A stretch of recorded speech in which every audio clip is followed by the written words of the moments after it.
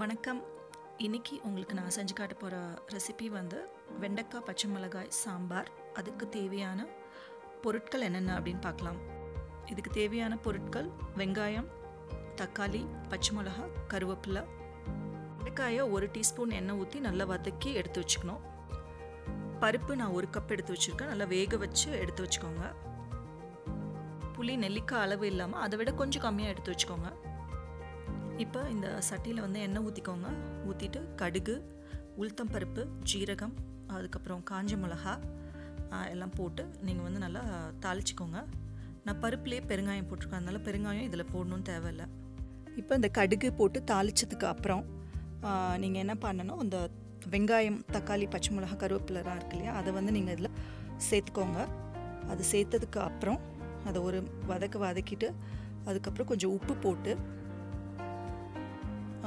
நல்லா மிக்ஸ் பண்ணிக்கோங்க. அதை நல்லா வதக்கிட்டு கொஞ்சம் மூடி போட்டு ஒரு 5 நிமிஷம் அதை நல்லா வேக விடுங்க.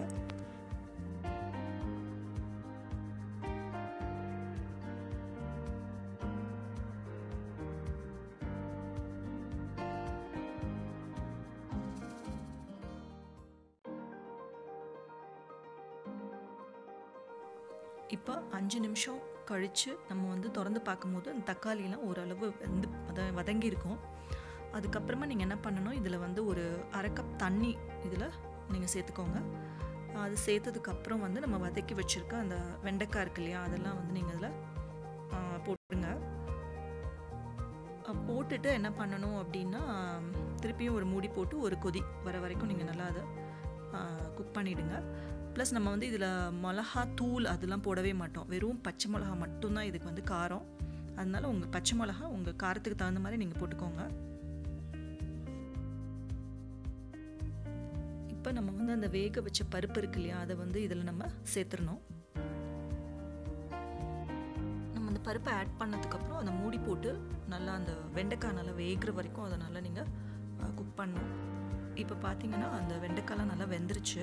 நம்ம வந்து இந்த ஸ்டேஜில் என்ன பண்ணுங்கள், நீங்கள் வந்து அந்த கரைச்சி வச்சுருக்க புளியை வந்து இதில் சேர்த்துருங்க. அது சேர்த்ததுக்கு அப்புறம் நல்ல ஒரு கொதி, அந்த புளி வாசம் போகிற வரைக்கும் ஒரு கொதி விட்டுட்டு நீங்கள் அதை இறக்கிடலாம்.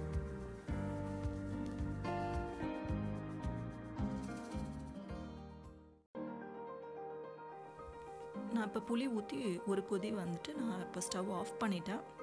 இப்போ அந்த சாம்பார் வந்து ரெடி ஆயிடுச்சு.